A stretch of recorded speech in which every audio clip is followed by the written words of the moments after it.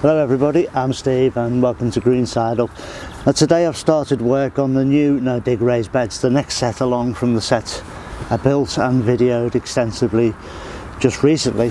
Now I'm not filming this today, but while I was landscaping this area and marking it out, there was a little bit of a pool of water in one area. I stood in it, slipped, and I nearly went completely onto me bottom of my back area. If you see what I mean. Managed to catch myself, and when I looked up, stood up and looked around, I realised there was nobody on site, and I thought it's actually quite dangerous being on an allotment.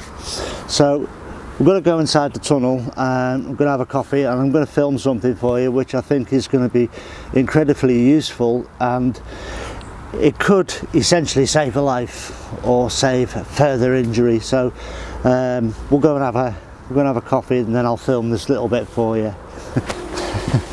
Okay, so it sounds slightly dodgy. You can be out on your plot, there can be nobody else on site, especially at this time of year, and you know, as you're heading into winter. Many gardeners are summer gardeners only. Not many people come out in this rain unless you're a complete nutter like me, and this is the sort of stuff that can slip you up and cause you problems. But there's an internet application called What3words. Now what these folks have done is they've split the world into 3 metre squares. So it's 3 metres that way and 3 metres that way, and that square itself has its own unique address that will never change. And the address is 3 words, so it'll be, and the format will be word dot word dot word, and it's unique for that square, will never change. And it means you can direct somebody to a place that hasn't got a physical address, such as an allotment site. Now I'm going to flash up for you on the screen a photo and a map in What3words of St Anne's Allotments in Nottingham. I'm choosing them because they're the biggest site in the country. Now looking at this, you can see that there's hundreds of plots there. There's over 600-700 plots on their site. And if you were directing emergency services to turn up there, you could say, take the second road, 300 yards along, there's a path. 4th plot on the right, there's another little path, and then it's second plot on the right, and I'm just behind the greenhouse. That's a hell of a mouthful to tell somebody when you need them in an emergency. It's a hell of a mouthful to be passed on from operator to the emergency services and then to interpret it when they turn up. But if they've got a What3word address, they can just go straight there. Now the emergency services are using this. I'm here in Cumbria, and there's hundreds of square miles of wild area here, fells, lakes, moors. It's full of the area, full of it. Now I know the emergency services use it here, as do the mountain rescue, and it's saved lives because they can give people a direct address of where exactly to turn up to, and that when they turn up at that What3words address, they're going to be there. So let's go and look at the application.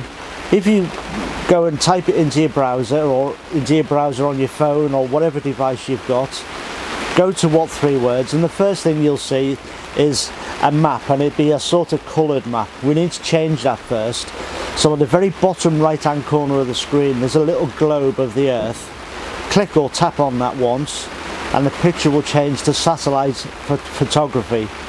Now that you've got that satellite photography, you can navigate the map, move it around to find your area, your allotment plot or your back garden or whatever you want to do.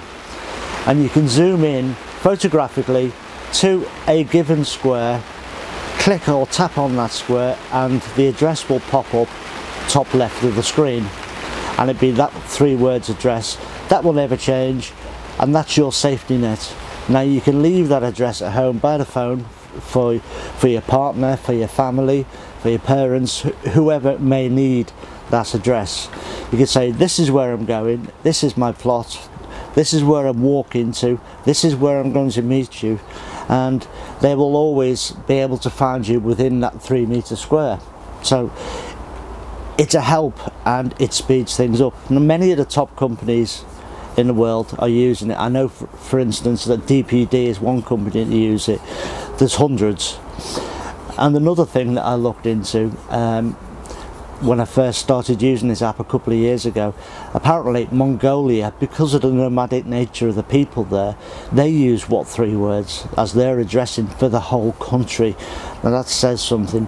So it's not going away anytime soon, and it's something that's going to be constantly used. Now my undercover growing space is, I'll give you the address for that, and you could be the first one you type in and go and have a look.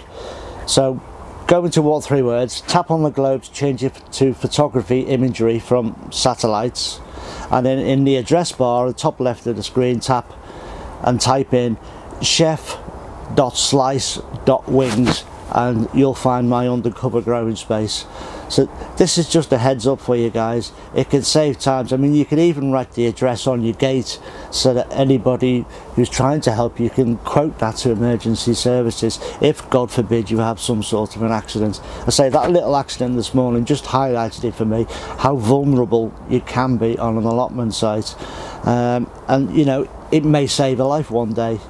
It may help direct someone to get you help, you know, if for instance you're having a fire or something and the shed catches fire, or if somebody falls over and breaks their ankle, you know. So all these things, or even if you can't start your car and you can't get away, you can call the RAC or the AA or other breakdown service and give them the address of exactly where you are. So go and have a look at that, and get your important addresses logged down, put them in your wallet or your purse, or put them next to your phone at home. Let people know where you're going. You can even use it to type a waypoint along a walk. Let's say you're going off for a walk through the countryside, and they're not marked roads, they might be just dirt roads. You could put waypoints for the gate for that next field, and hopscotch away along and say, this is where I'm going, that's my normal walk, that's where I normally go. And if you don't turn up back, there is an area for someone to go looking for you. So it's a good application. Go and have a look, and I hope, God forbid, that you never have to need it for medical use, but you know, it's there if you do.